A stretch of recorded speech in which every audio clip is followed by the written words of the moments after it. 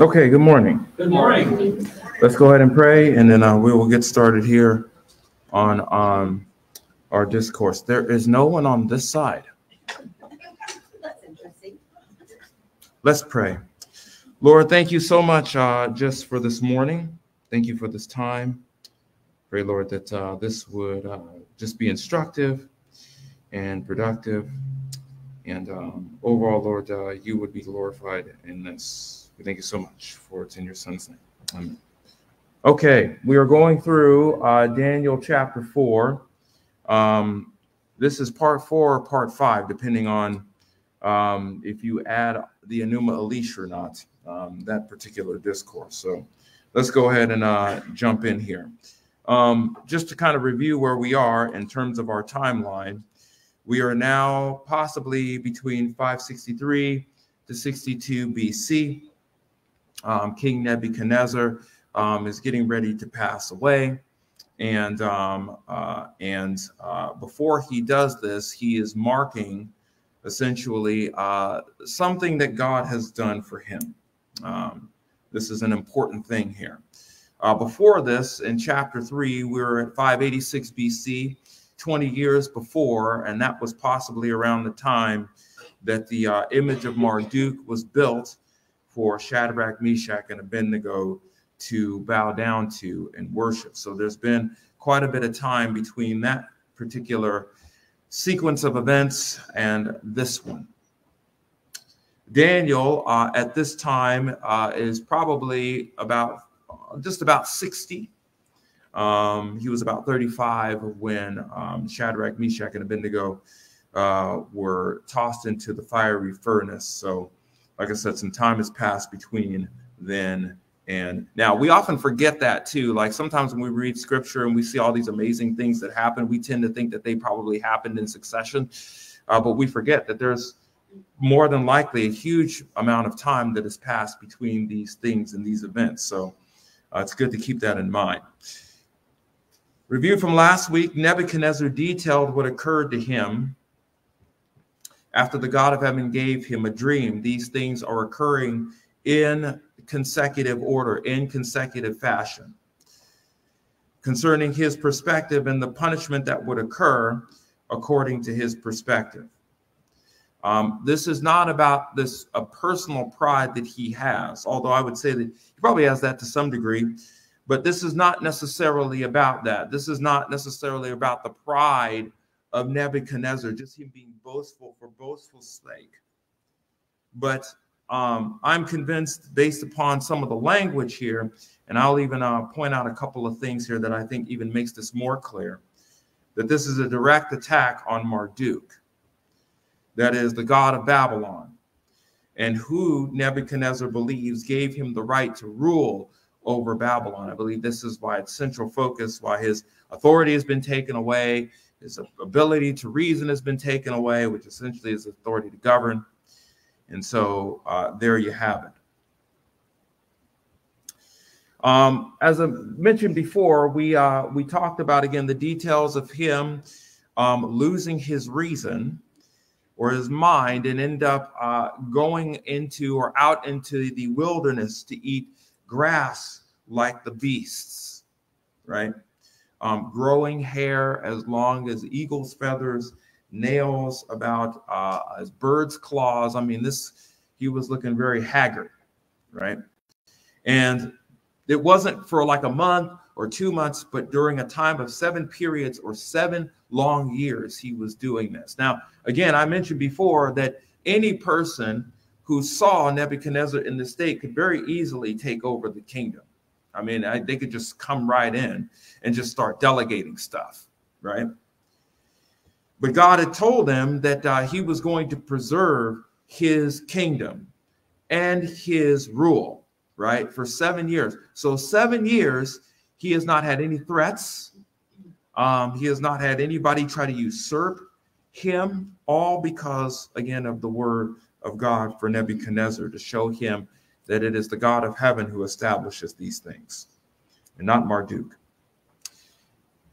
In chapter 4, verse 34, we will continue here and talk about some things.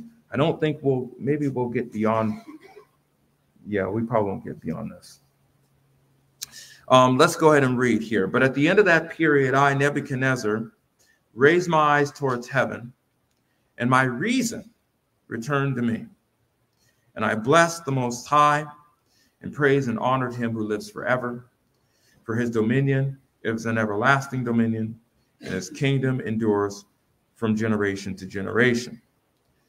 Nebuchadnezzar, again with this statement above, recalled the period of time that he would be in this position to conduct himself like an animal. So at the end of that period, that 7-year period, again, it's a long time.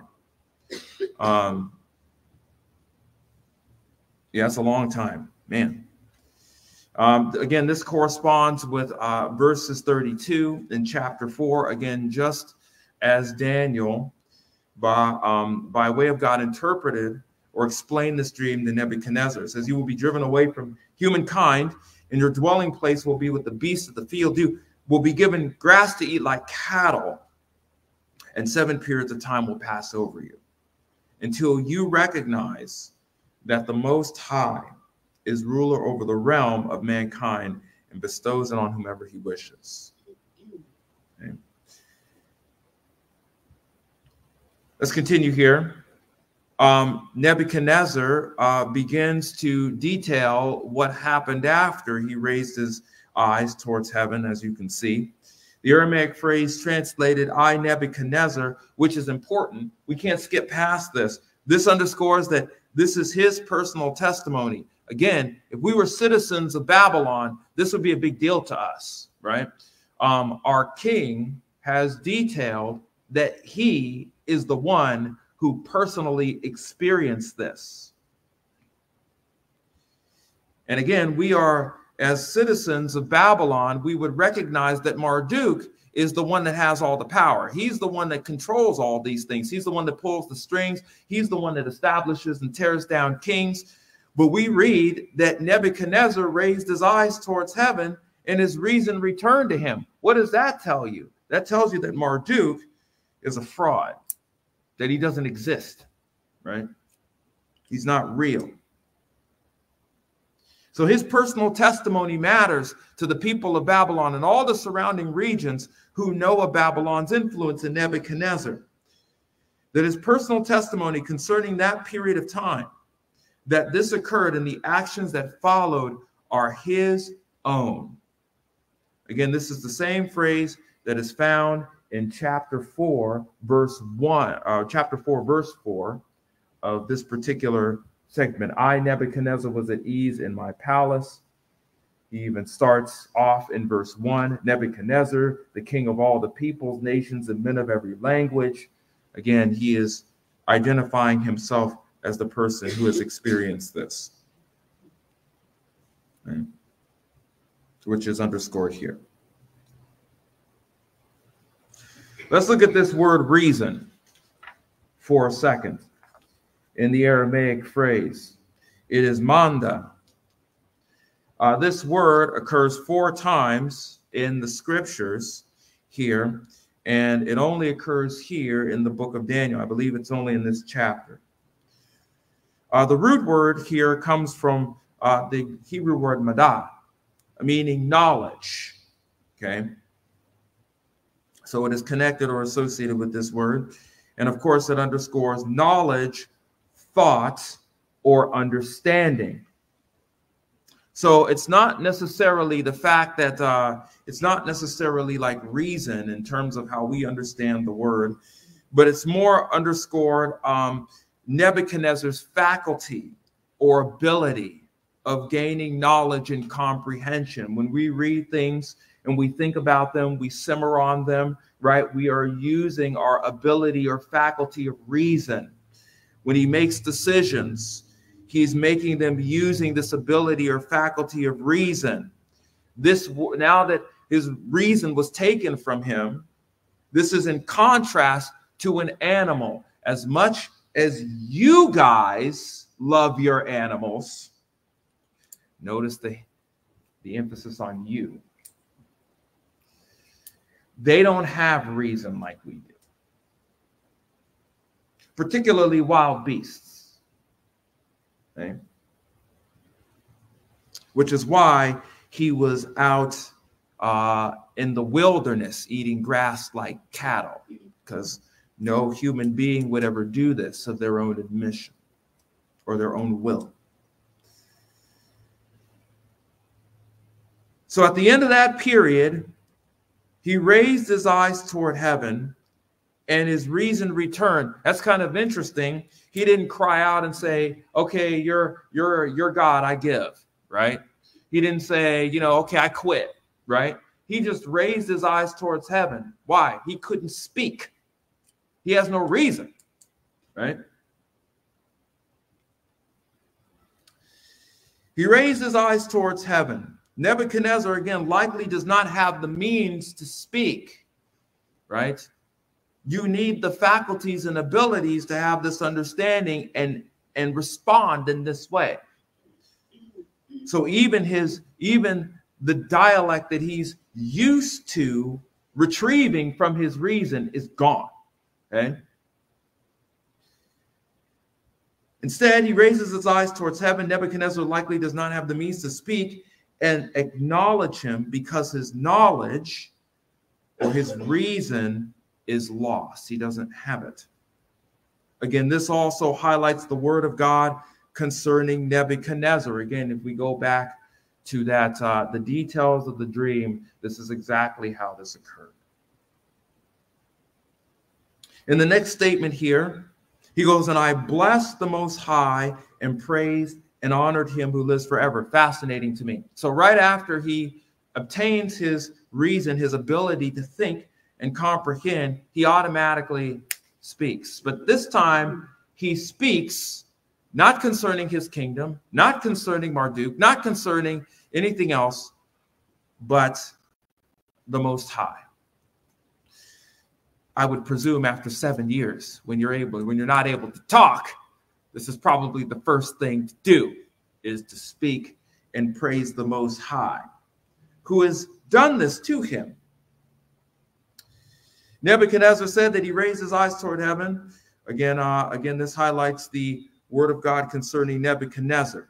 Let's look at the Aramaic word here for blessed. The word for blessed is barak. This word occurs 5 times here in the scriptures.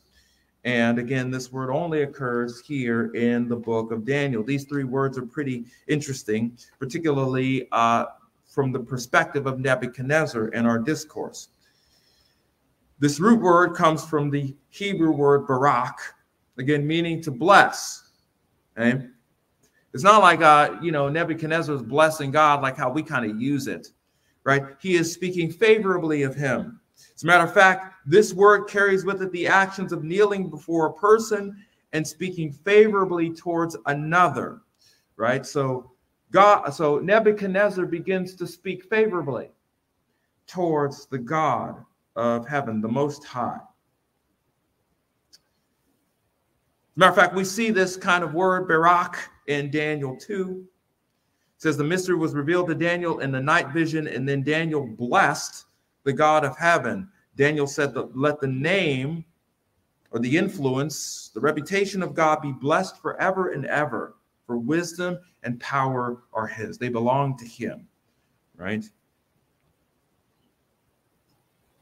The means of Daniel's statement underscores that he spoke favorably to God. Oops. We see this in Daniel also, chapter 3, verse 28, which is kind of interesting.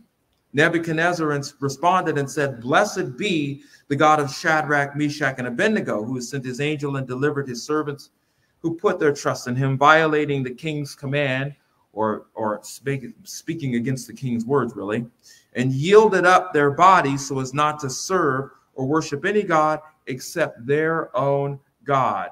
I find this fascinating that a chapter before, Nebuchadnezzar uses this phrase to speak of the God of them, right? This was before he was convinced that he was God, period, right? He's just one of many gods that are highly favored, I suppose. Praised. Let's take a look at this Aramaic phrase. Shabach is the Aramaic word here. This word again occurs 5 times in the scriptures. It only occurs in the book of Daniel. This root word comes from the Hebrew word shabach, meaning to praise or to commend, to speak well of, reverential towards. This word carries with it to underscore the admiration and reverence of the subject who is being addressed. Also, this Aramaic word is always, when it occurs, is used in context of a deity. To praise. Okay? So Nebuchadnezzar is speaking favorably towards the God of heaven, which he has done before, but he's done it with a different audience. Now he's doing it himself.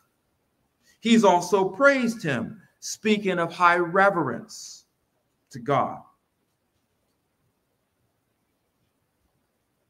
What about the Aramaic phrase honored?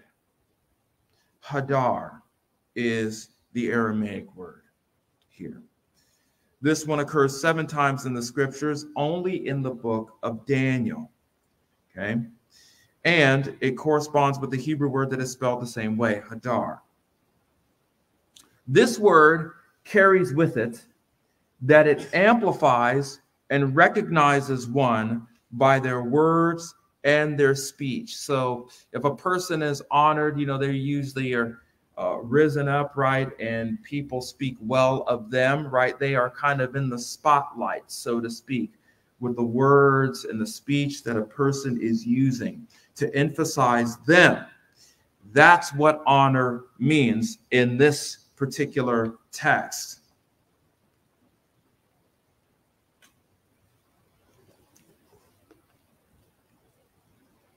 So he's speaking favorably of the God of heaven. He's, of course, commending him. And by his words, he is magnifying or highlighting him, which is pretty incredible. All of these words, these 3 words, blessed, honored, and praised, are written in the same stem, the PL stem.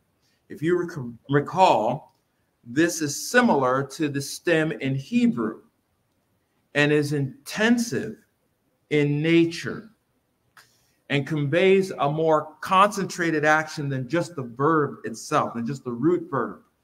So that tells us that after his reason returned, he was very intentional about acknowledging God and his work.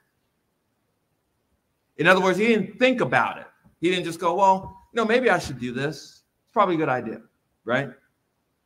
Right when his reason returned, he hit the floor and began to speak well of the God of heaven. Let's talk about this phrase, the Most High. Let's go back to our verse here in verse 34. It says, but at the end of that period, I, Nebuchadnezzar, raised my eyes towards heaven, and my reason returned to me, and I blessed the Most High and praised and honored him who lives forever. A most amazing statement here. Actually, it's just Most High. We'll talk about that in a second. Alehi is the Aramaic phrase for the Most High, or Most High, really. This Aramaic phrase occurs 18 times in the Hebrew scriptures. This phrase only occurs in the book of Daniel. I find it to be very fascinating considering, again, there's between chapters 2 and 7, this is where it occurs here, this phrase, Most High. The first occurrence is seen in Daniel 3, verse 26, way back in the previous chapter. Okay? Which I will read here. It says, then Nebuchadnezzar came near to the door of the furnace of the blazing fire, And he responded and said, Shadrach, Meshach, and Abednego, come out, you servants of the Most High God, and come here. So Alehi is where this word occurs, its first occurrence. Okay. And of course, Shadrach, Meshach came out of the blazing fire. Let's continue to talk about this word, Alehi. Within the phrase within this book is only used of God who reveals mysteries and no other deity. That's pretty incredible, because when we were looking at the Enuma Elish, even in the Enuma Elish, Marduk is not called the Most High. If you remember that. If not, go back and listen to that. This phrase also connects back to Nebuchadnezzar's admission of the dream. He recalls in chapter 4. Remember how Daniel explains to him, this is going to happen to you until you acknowledge that the Most High is the one who gives you kingdoms, is the one who gives kingdoms and takes kingdoms away. Now, this is kind of fascinating. I want to kind of show you something here. This gives me an excuse to finally use the pen wheel. You could see that this is Daniel chapter 4, verse 34. On top, of course, you have the English translation. Downwards, you have the Aramaic phrase. And, of course, you have the parsing down below. Of course, we've done this before. This right here, if you can see it, this is kind of cool, this lamet here. This is a direct object marker. We are very familiar with these because Ecclesiastes uses them all the time. Okay, what is a direct object marker? Well, you see here, this is, of course, the verb here. Okay, and a direct object marker essentially tells us what action that the subject is at, what's it pointing to. So, by the way, usually direct object markers are usually used in case there's some confusion about which subject is doing which, or which verb belongs to which subject. Well, that's confusing because there's only one subject here, right? I mean, I guess you can say that Nebuchadnezzar is the person who's speaking, but it's not associated with him. Why would you put a direct object marker in here? It doesn't need one, right? Why is that even important? Well, the reason is because the direct object marker, the blessing, the bless in this sense is directed to the Most High only, which means that Nebuchadnezzar is now switching sides.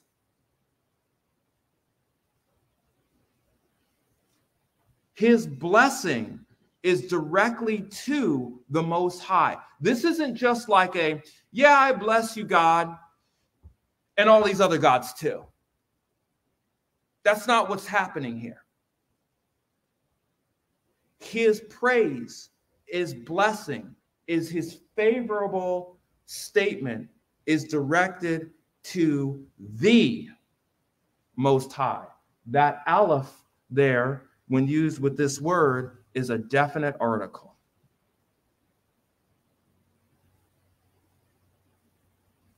That is incredible. This shows that Nebuchadnezzar in his psyche, right now, the God of heaven and earth is the only God that ought to be acknowledged. It's incredible. But even more incredible is this one here. It says, but at the end of that period, I, Nebuchadnezzar, raised my eyes towards heaven, and my reason returned to me, and I blessed the Most High and praised and honored him who lives forever. Who lives forever. Chahi is the Aramaic phrase here. It is very similar to che in Hebrew. Okay? This Aramaic word occurs one time in this text. Right here. There is this phrase within this book is only used of the God who reveals mysteries. Ain't that something? It's not even used of Marduk, if you remember when we did the Enuma Elish.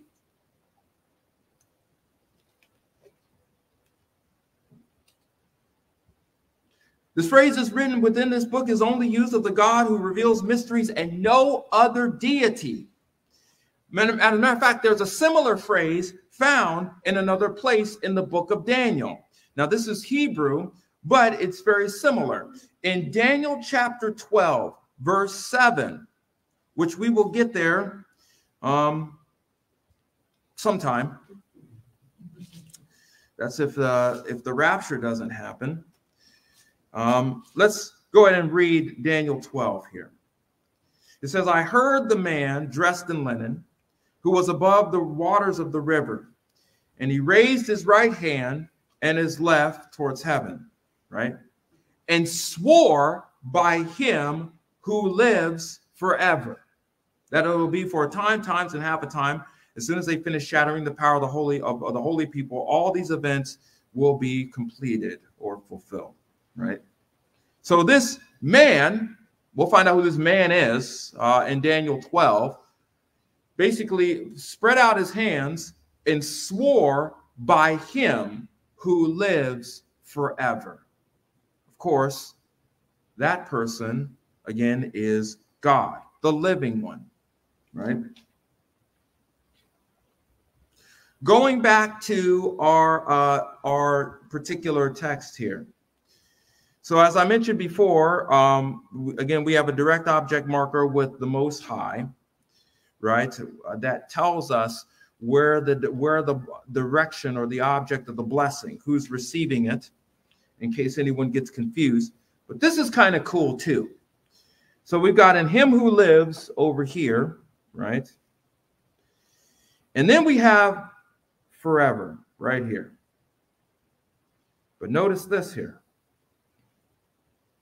That's a definite article, folks. Again, another definite article here. So him who lives thee forever, well, that doesn't really make much sense, right? If we were to translate that. But this is speaking about a quality, the quality of the one who lives. He lives perpetually, right? In other words, he wasn't created, right? He wasn't produced by another God, right? He is the one who lives, period, right?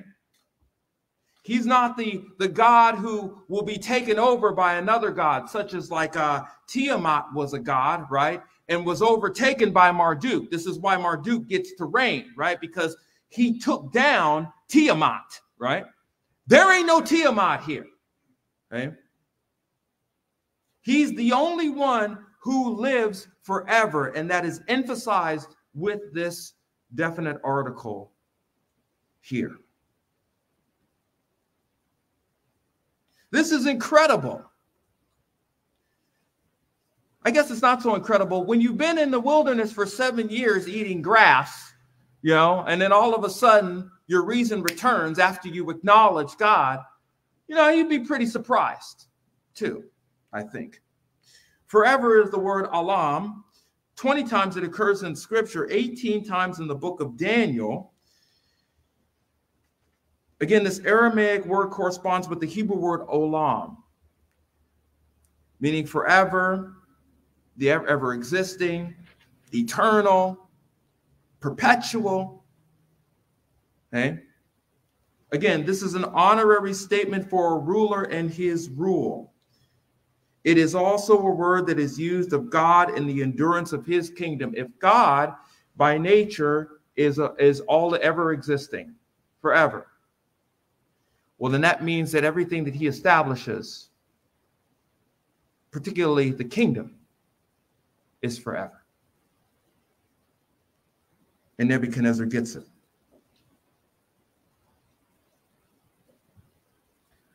I think I brought this up before, but that's okay. So let's look at the importance of this statement here. As I mentioned before, Nebuchadnezzar has a complete worldview shift in his thinking.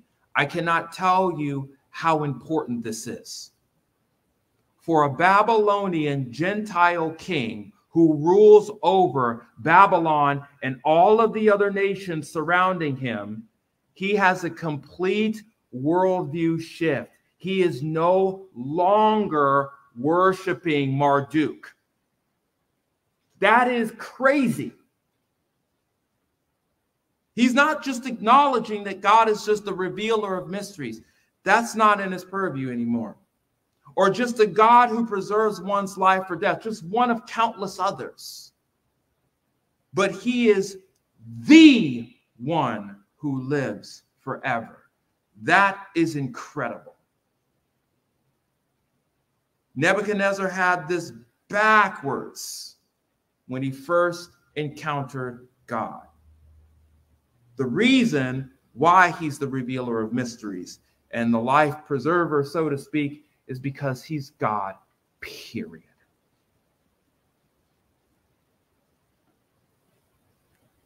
Wow. And for a Gentile king to acknowledge this, it's incredible.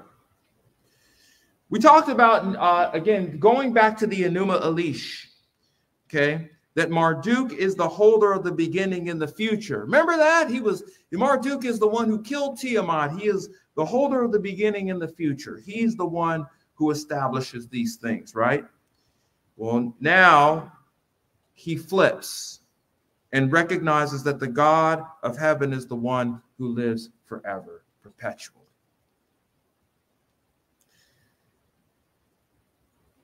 Now we get to the cool stuff. Not that this stuff isn't cool, but to continue on here, Nebuchadnezzar makes another startling admission. He goes, for his dominion is an everlasting dominion, and his kingdom endures for generation to generation. This statement by Nebuchadnezzar is a very important one. Once more, again, Marduk, according to his prior perspective, was the ruler or Lord of Kings. That was one of his titles, right? He was the Lord of Kings. Again, this goes back to what Nebuchadnezzar said considering his first dream, okay? That God is the one who will establish a kingdom that endures for eternity, back in chapter 2, okay? Now remember, we talked about the elements of a kingdom. This is not a mystical kingdom or a spiritual kingdom. We talked about this, that when Nebuchadnezzar says this, he is saying this with this perspective in mind, that there are physical lands and territories. There's a ruler or rulers within the lands. There are subjects or citizens. There are customs and laws that govern this. When he says that his kingdom is an everlasting kingdom, this is the perspective that he has. It is physical, right? Just like Nebuchadnezzar's kingdom is physical, right? There's a centralized capital. The city of Babylon is the capital of Babylon, where it's located. He recognizes this.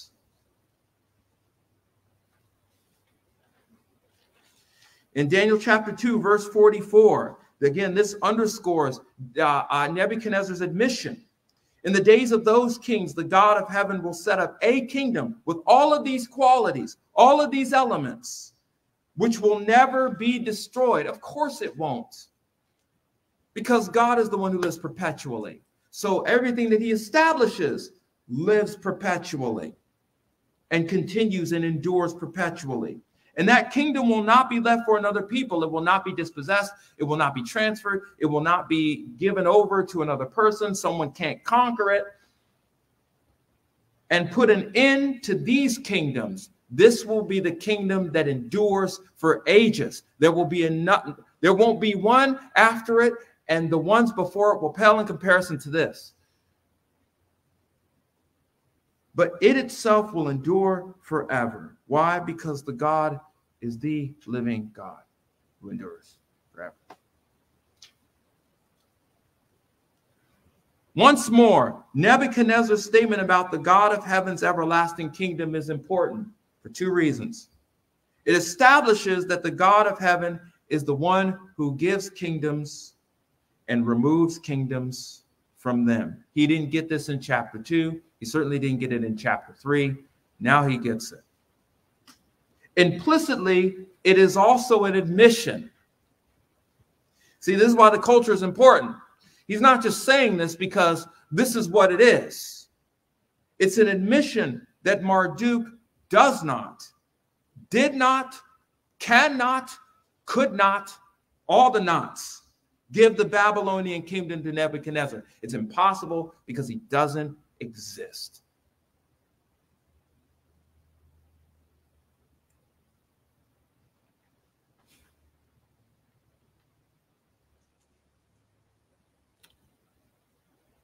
If we go back to the tablet of Nebuchadnezzar and look at his praise, his admiration for Marduk. Remember, he writes the following: to Marduk, my Lord, I make supplication. O eternal prince. He doesn't think that now. Lord of all being. He certainly doesn't think that now. Guide in a straight path the king whom thou lovest, and whose name thou hast proclaimed, as was pleasing to thee. I am the prince, the favorite, the creature of thy hand. Thou hast created me and entrusted me with dominion over all people. He doesn't believe that now.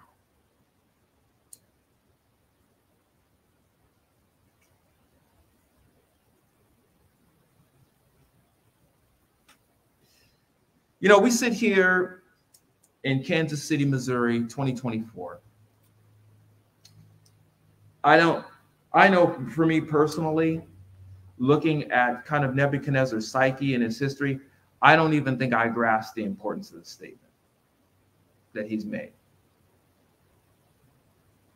To be a Gentile king who has encountered the God of heaven like this and have a complete paradigm shift.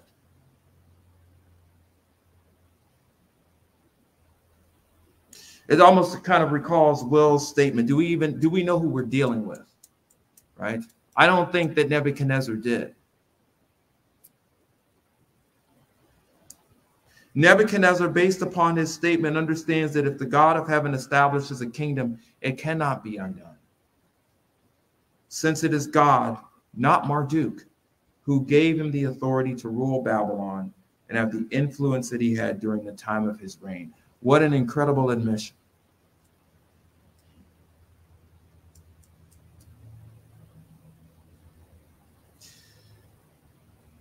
If we go back to the Enuma Elish and look at all of the titles, or at least some of them that are up here on the screen, if we go to the left side, that not only Marduk was the holder of beginning in the future, but he was the chief of all Lord and kings.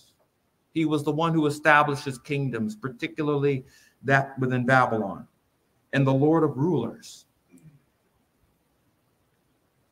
And since Marduk was the Lord of rulers and kings, he obviously was the one who established Babylon to be glorious and beautiful in the first place. But now Nebu's admission, Nebuchadnezzar and his being shown that Marduk doesn't exist and that Marduk cannot help him either. That the God of heaven is the chief of all lords or kings, which is essentially what he said here. And that the God of heaven establishes the kingdoms since he is the Most High.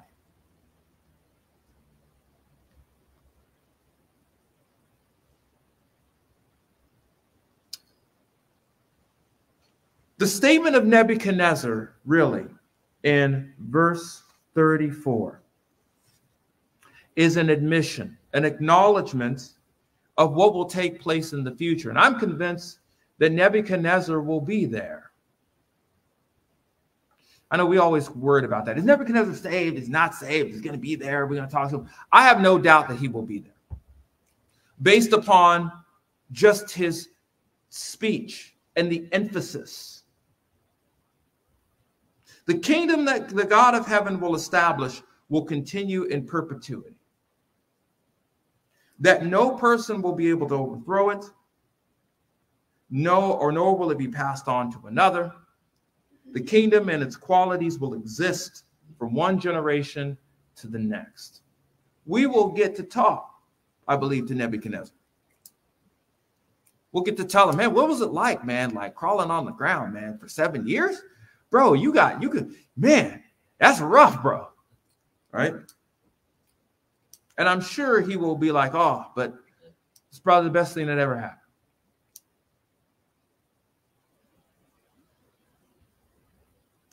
Nebuchadnezzar, due to the personal act of God concerning his life. This is not a prescription for us. This is for us to read and believe, okay? To be convinced of that God is the only God, period, right?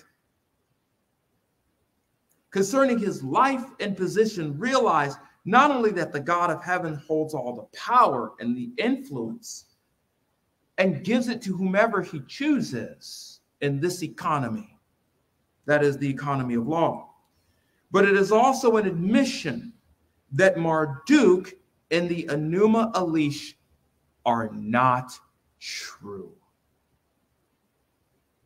He just completely destroyed their mythology. Several thousand years of the Enuma Elish. I believe before, what was it?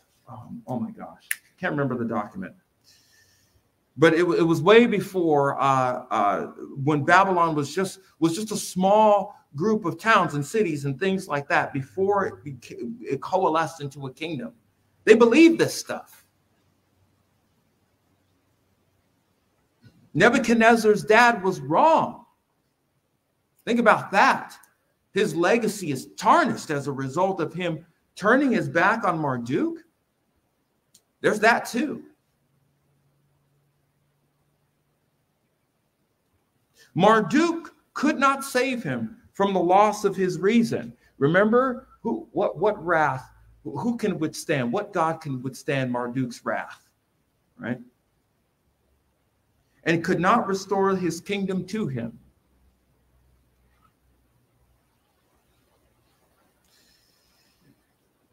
That is verse 34. Again, a small statement of Nebuchadnezzar, but tons of information that tells us a lawful lot about his mindset and his perspective, where he was during the time. He is no longer a follower of Marduk. It took him, 30 years to get there? Maybe a little more? But he got there right before his death. Praise the Lord for that. Let's pray. Lord, thank you so much for this account of Nebuchadnezzar, that he's a Gentile king who acknowledges that you are the God of men. And throughout this time, you've been incredibly patient as we've been reading through the text, demonstrating yourself to him.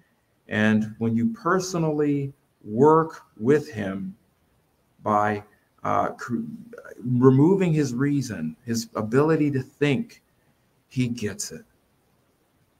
I thank you so much, Lord, for this account, that you indeed are the King of heaven and the God who is the living one forever.